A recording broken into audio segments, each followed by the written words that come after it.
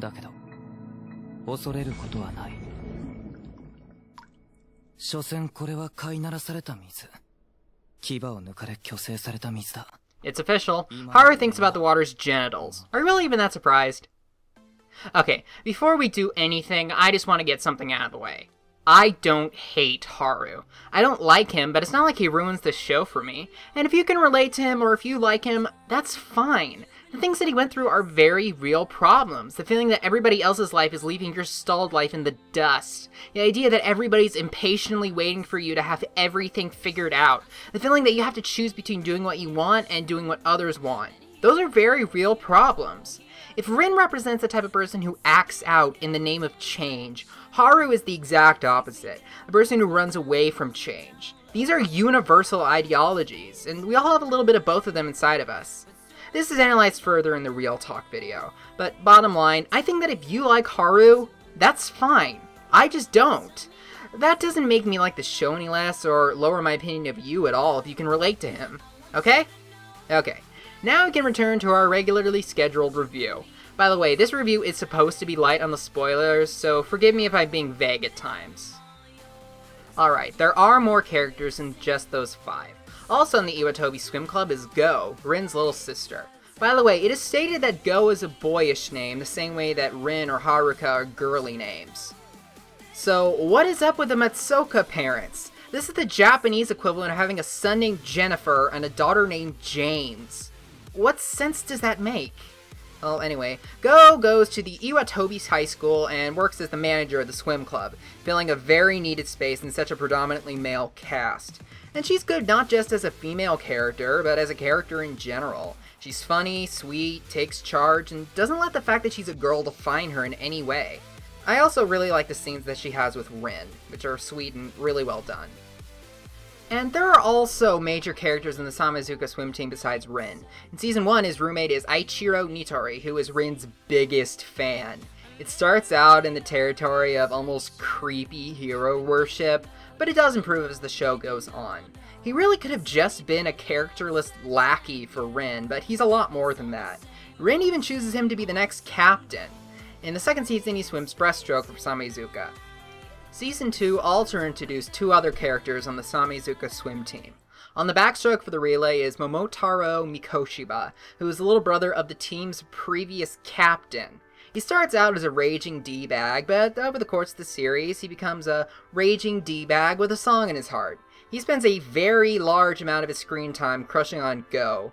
It never seems to strike him as unwise to aggressively hit on the captain's little sister. He really does seem surprised every time Rin puts him in a headlock and drags him away. All joking aside, it is nice to see the big brotherly aspect of Rin in these scenes. Going back to the eye motif from earlier, the irises of his eyes are really small, which makes him look like a psychopath. Then again, he does have some very psychopath moments in his relentless pursuit of Go.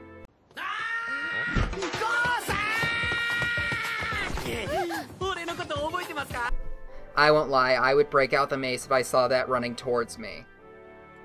Then there's Sosuke Yamazaki, who's Rin's best friend from when they were little kids. He swims butterfly for Samazuka Academy in Season 2. And more than any other friendship on this show, I really buy the one between Sosuke and Rin. These two work off each other so well. The two of them are a study of contrast. The first impression we get from Sosuke is cold and calculating, which is offset by the hot-headed and emotional Rin. Like Rin, he definitely has some skeletons in his closet. But to me at least, Sosuke is still a really good character. In fact, he's a great example of how they could have done Haru's character. They're both emotionally distant and often seem unhappy for reasons we don't know of. But unlike Haru, there's actually a lot more to Sosuke than that. First off, he's still a nice guy, even if he does have his lion's share of struggles. And secondly, we learn a lot more about his past than we do Haru's. The subplot between Rin and Sosuke is bar none the best thing that this show ever did. For a lot of the second season, I just wanted to get back to seeing what Rin and Sosuke were up to.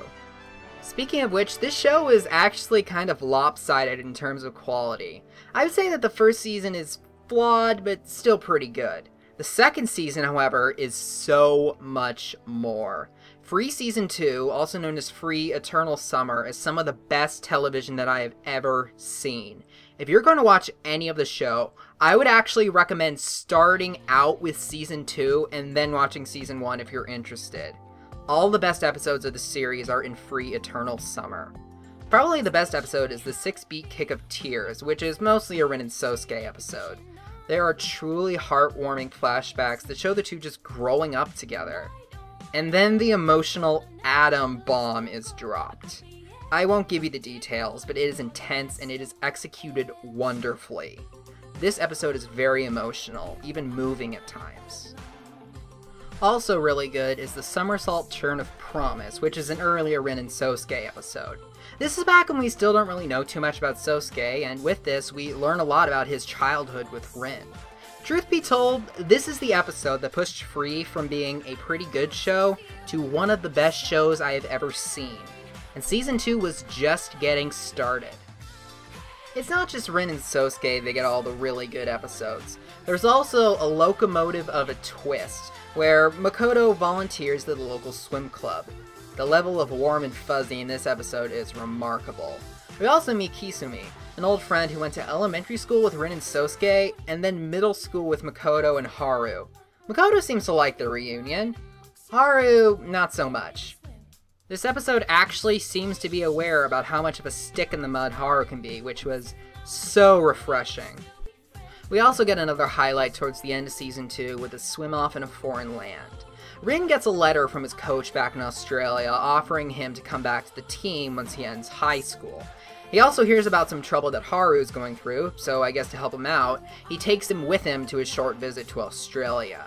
This was probably intended to be a Rin and Haru episode, but it kinda just turns into a Rin episode.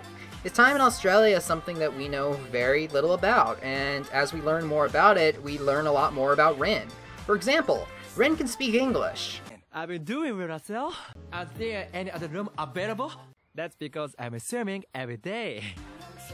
What? I never said it was perfect English. This episode is also at the end of a huge Haru story arc. He's unsure about his future, panicking at seeing the rest of his life up close. But in Australia, he finds the answer. I personally never really liked the guy, but the ending of his arc is executed pretty well. There are plenty of genres where you could put this show. Things like sports, comedy, anime, drama, high school. But I think that the most fitting is slice of life. And that's kind of what this show is, a look in the life of a teenager, with all the joys, the fears, the stresses, all out on display. Throughout Season 1, one of Rin's goals is to win a race against Haru, the old friend that was always better than him. Feels like that if he can beat Haru in a race, he'll be able to move on with his life and follow his dream without any more interruptions. And he actually manages to beat Haru in the race, but finds out that it does not make him happy for very long. In the end, it's swimming with friends that made him truly happy. His friends sacrificed getting disqualified from regionals to help Rin out. The overarching plot of the second season is a mix between Rin and Sosuke's friendship and Haru's journey. Throughout Season 2, the same question is asked many times of a lot of the characters. What do you want to do after high school?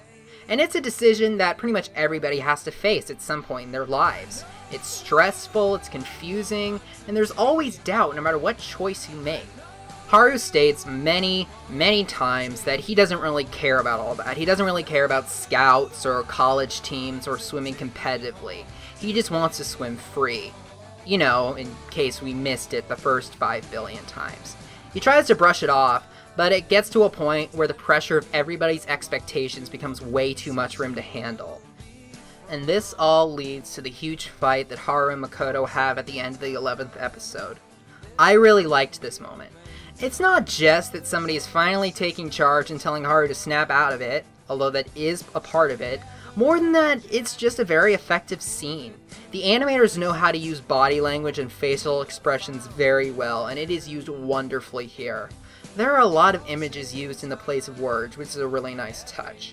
This moment is so intense that the camera that shouldn't exist gets out of focus. I don't really get it, but it's kind of cool. And then comes the precise moment when Haru realizes that if he doesn't have a plan, he might just get left behind. 決めてもいないくせに勝手なことばっか言ってんなよ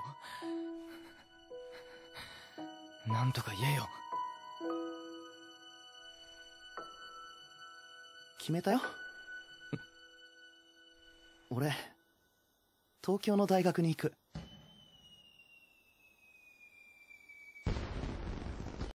This is a great moment on behalf of everybody involved. There are many critical points in a person's life, but Free is an up-close and personal look at one of the most important chapters of anybody's existence. Late high school. As somebody in that stage myself, I can say that they captured the roller coaster of emotions beautifully. I'm sure that everybody can relate their teenage self to one of the characters. I certainly could. It is astounding how much this show gets so right. Most people go into Free expecting high school comedy and shirtless guys, but this show is so much more than that. This is a series about endings and beginnings, which is why I wanted to use it to send off this show's 3rd season. As we enter the summer, I bid you all goodbye for now. This is the host of the show with no name signing off.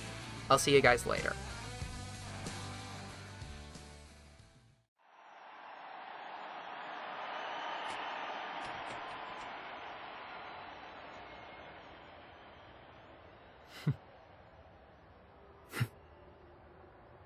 Take it, Morris.